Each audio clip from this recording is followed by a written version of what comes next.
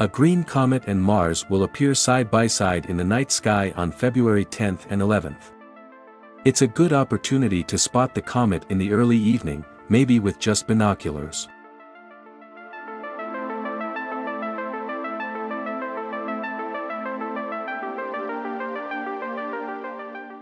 A green comet shooting past Earth for the first time since the Ice Age is about to skim right past Mars in the night sky.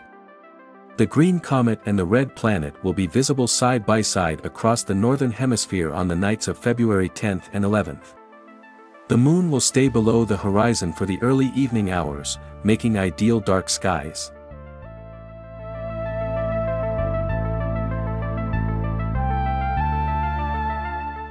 All that could make it much easier to spot the cosmic visitor, a ball of frozen gas and dust called Comet C/2022 ZTF, or Comet ZTF for short.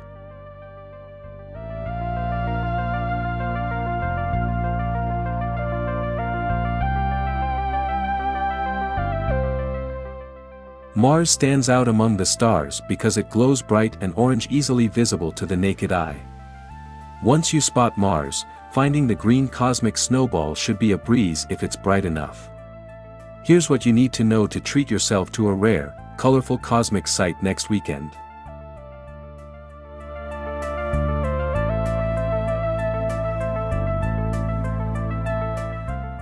Mars rises high in the evening sky next weekend, and it should be easy to see it beside the comet well before bedtime.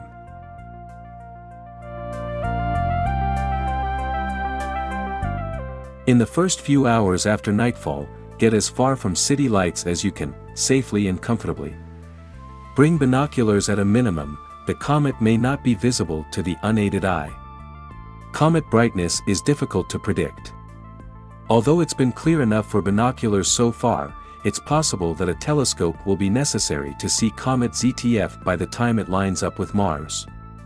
To locate the cosmic couple, face west just after sunset and look for an orange-red point of light just to the right of the Orion constellation. That's Mars.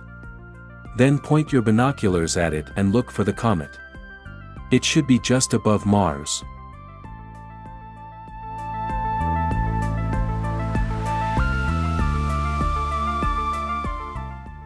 Don't look for a speck, look for a fuzzy, smudge, irregularly fan-shaped.